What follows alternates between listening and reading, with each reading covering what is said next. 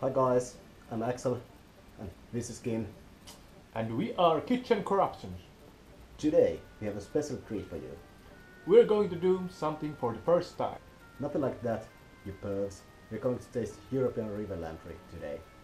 You know these nasty bloodsuckers? No, not bloodsuckers like this.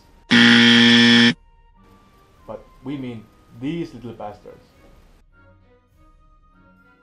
So Kim, any expectations about this experience? I guess the first time will probably hurt.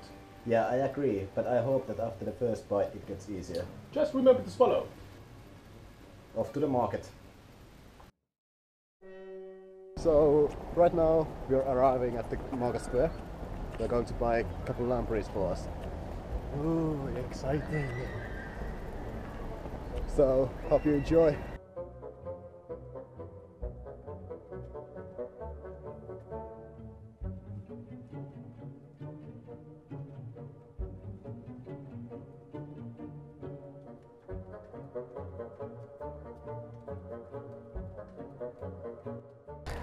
Mmm.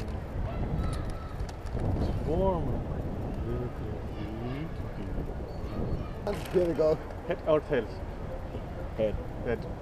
Cheers.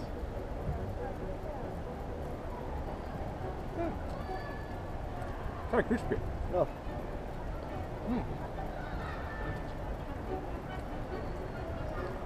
Quite good.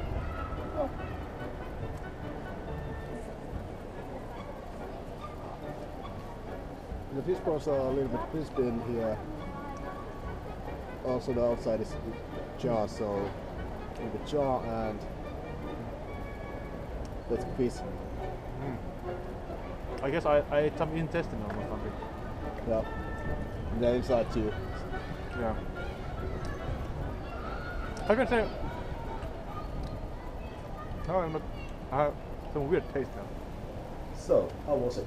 Well, not as bad as I expected. Yeah, true that. First bite was a little bit crunchy and sort of tasty. Yes, I agree, but around the middle I got some bizarre aftertaste in my mouth.